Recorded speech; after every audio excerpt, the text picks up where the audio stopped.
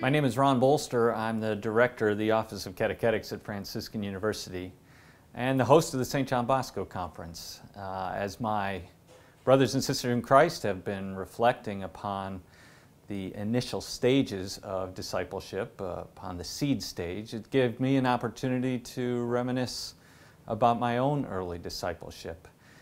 When I went off to college, I was a little ambitious. I wanted to do well in my courses. I wanted to run fast enough to make the cross-country team. What I figured out is if I wanted to achieve those goals, I would have more success if I hung out with the people that were smarter than I was and people that were faster than I was. And so I did. I ran in those circles literally and figuratively and learned a great deal from those who were better at those activities than I.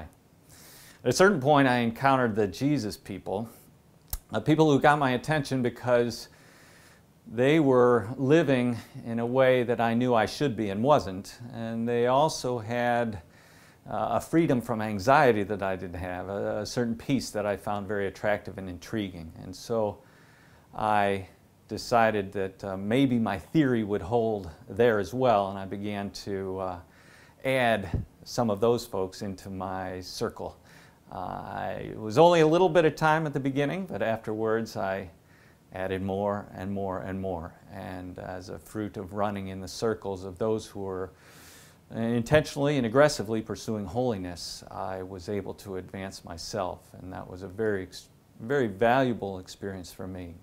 We're thankful that you're running in our circles, and I encourage you to consider the suggestions that my colleagues have made with regard to deepening your own discipleship, to look for others who are pursuing holiness aggressively and to run in their circles. And even when you feel very alone on the road to discipleship, that you turn to the Lord who's ready to take you out of the darkness and find you the fellowship that deepens your relationship. In the Catechetics program at Franciscan University, we speak about the testimony or the witness of Christian living as a major foundational means of making disciples. And in that discussion, we consider three groups of witnesses: the witness of the individual, the teacher, the catechist, the mentor, or just the co-worker, whatever it might be. We also speak about the testimony, the witness of the community.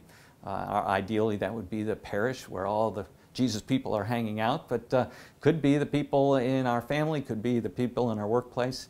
The third group of witnesses we consider are the great witnesses of the past in the lives of the saints. And so whether you are on the road to discipleship yourself or whether you are in the business of making disciples, I encourage you to commit yourself to be the kind of witness, the kind of person that you would like your disciples to have running in your circle. Secondarily, don't try to be the only witness, but rather introduce your disciples to the lives of other witnesses. Again, the people at your parish who are making a difference, the people in your workplace, those that you know who have intentionally taken up the road to holiness. Allow your disciples to be in their presence and to run in their circles. And never underestimate the impact that the witnesses of the past can have on us. To introduce your disciples or to introduce yourself. Thank you again for being with us. I look forward to the opportunity to send you to the next stage of discipleship as we wrap up these stages and look forward to the fruit. It is a great adventure, extraordinarily fun to be involved. Welcome to the journey.